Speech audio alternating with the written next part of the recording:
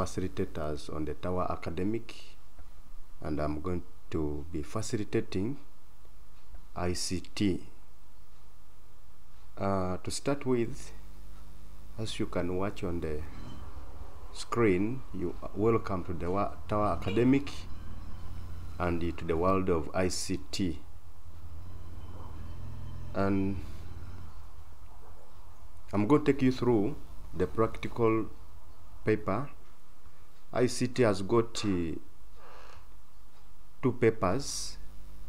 That is paper 1, which constitutes of 20 questions, as you will see later, but basically to concentrate on this one, it is paper 2 with that paper code S850/2, and it consists of 5 topics, whereby each topic carries 20 marks. Out of the 5 questions which are set, it's upon you to choose the 3 questions that you can do to your best, because all of them carry the same weight. Now in A level, you are required to attempt only 3 questions.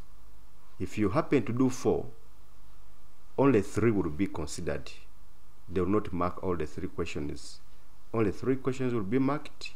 The first one depending on the examiner. So it's better you choose only 3 questions that you feel you can do to your best, so that you can finish. To you as a student, as my learner, I at least expect you to be 1, self-esteemed, be self-driven, because since you're going to be that side, you know what you do. So it's upon you to make sure that as you are doing some other work, you deserve and create more other work for this work. You need to be mature and disciplined, so that you follow up.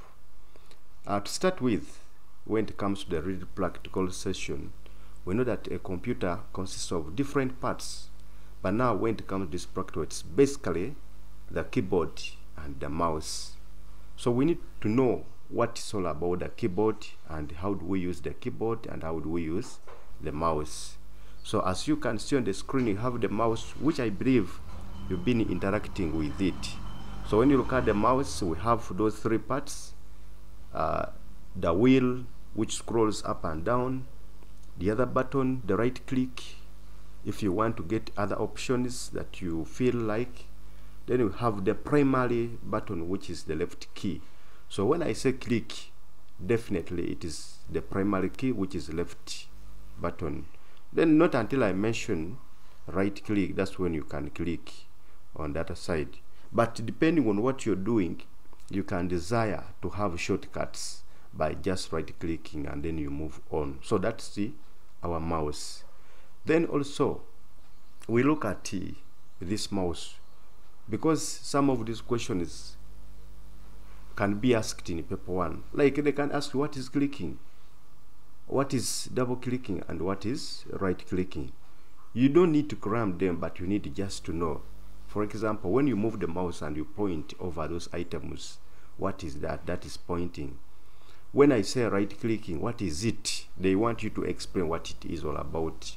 Pressing and releasing the left button, and this is done mainly as a default by the primary key. And then we have double clicking, that's pressing and releasing the left button twice in a quick successive interval. Just in a blink of an eye, you have pressed it twice.